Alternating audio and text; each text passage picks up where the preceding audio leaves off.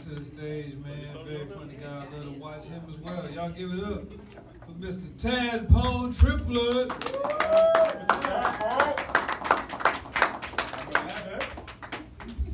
Y'all give it up for Joel and the Improv one time. Everybody in the back, I appreciate you. Why did Lizzo cross the road? To get to her other thigh. Oh.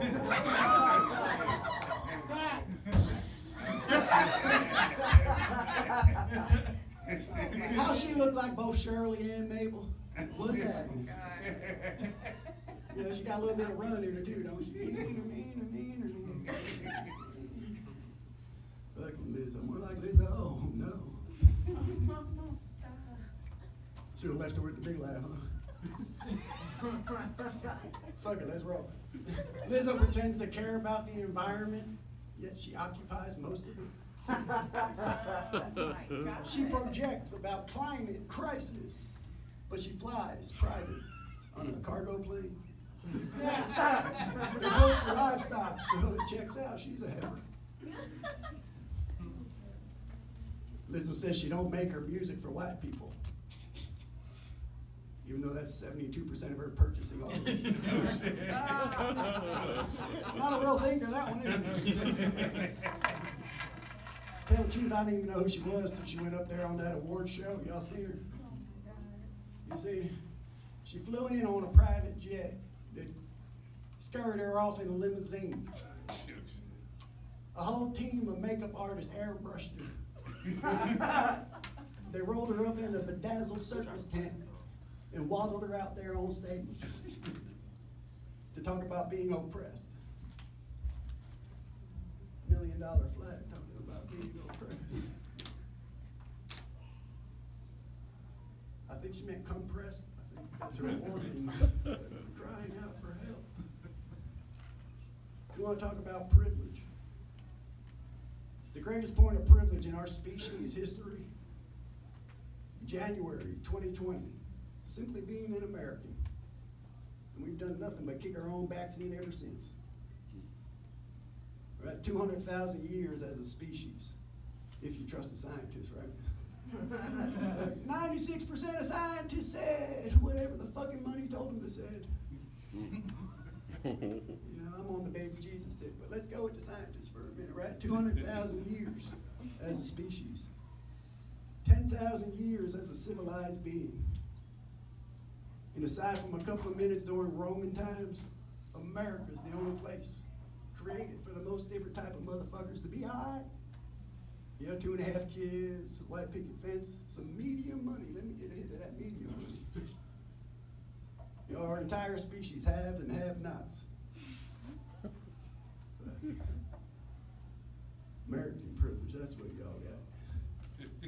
The second greatest point of privilege in our species' history is being obese.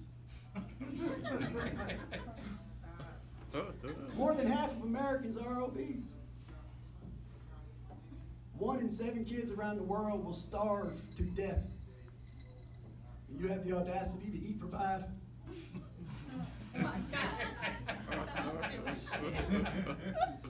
You can single-handedly end world hunger if you could single-handedly share your snacks.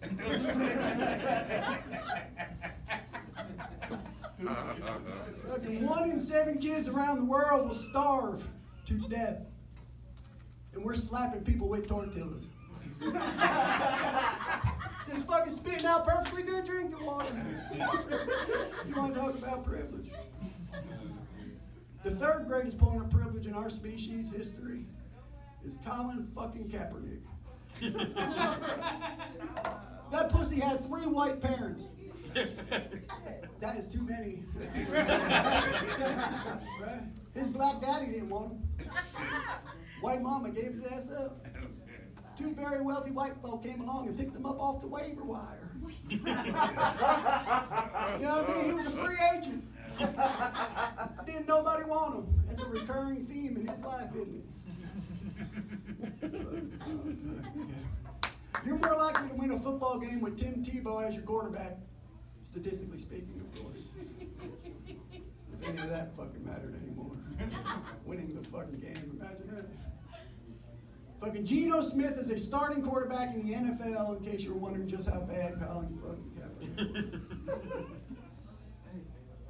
The fourth greatest point of privilege in our species history. I forgot it. The fourth greatest point of privilege in our species history is 92% of all UFO sightings around the world have occurred in America. So much fucking privilege, we're just making shit up. I was probed by an alien. No, kid, that was your Boy Scout leader. The fifth greatest point of privilege in our species history is identifying as a rhinoceros. Identify as a rhinoceros. Bitch, I do not see a sword coming out of your forehead. Therefore, I understand you are built like a hippopotamus. However, the two are different. Y'all notice ever since they shut down insane asylums, people have been wilding out. Right, they were offensive, so now we got people marrying a car, marrying a tree. Y'all, this one bitch married a fence post. I can't make it up. Listen, on my worst day, I'm the 11th best writer on planet Earth, and I am not that good of a writer. Let's think it out together, right? This bitch was fucking a fence post. That shit felt good in the bitch. She's like, I love that fence post. I'm going to marry it. And the U.S. government was like, cool, just cut us a check. We would take that money. I don't want to talk about privilege. I appreciate y'all. Sorry, Junebug.